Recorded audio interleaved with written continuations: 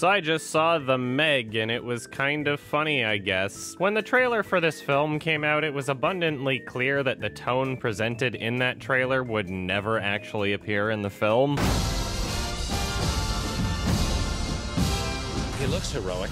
It's important to recognize that there are people that do this for a living. It is literally someone's job to trick people into seeing shitty movies. And there are some very talented trailer editors out there, and they fully understand how to use music to manipulate audience members. Remember that trailer for Suicide Squad where they used the Bohemian Rhapsody song from Queen?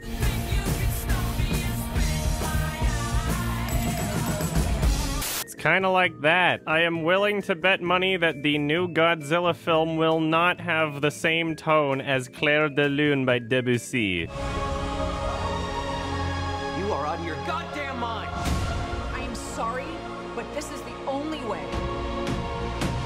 Trailers do not exist to give you an idea of what the movie is going to be like. They exist to persuade people to buy tickets for the film. Anyways, you can probably tell this movie was not very good. Everything about it felt forced and predictable. The whole movie just felt recycled, really. It's pretty much just like any other dumb big shark movie. It's like something you'd see on the Sci-Fi Channel, but with much more production value. And honestly, this aspect kind of caught me off guard. I am just now realizing that the budget for this film was $150 million for one of the most uninspired scripts ever written. Meanwhile, talented artists with new and original ideas are struggling to find funding. Nah, fuck them, we've got The Meg. Doesn't even matter if it sells well in America, because this film was clearly made for China. Most of the film takes place off the coast of China. The film features actors that are huge stars in China. Now, obviously, if you've seen any of my recommendations on this channel, you'd know that I'm not exactly an anti-diversity kind of guy, but the reason why it's so obnoxious in movies like this is because it's so incredibly transparent. Like, this movie was very clearly made for Chinese audiences, and it's become a growing trend in recent years because of how valuable of a market they are, which wouldn't be a huge issue if it weren't for their no ghosts, no gays policy. You ever wonder why Disney's been promoting every single minority group except the LGBT community? It's because they want to sell the films in China.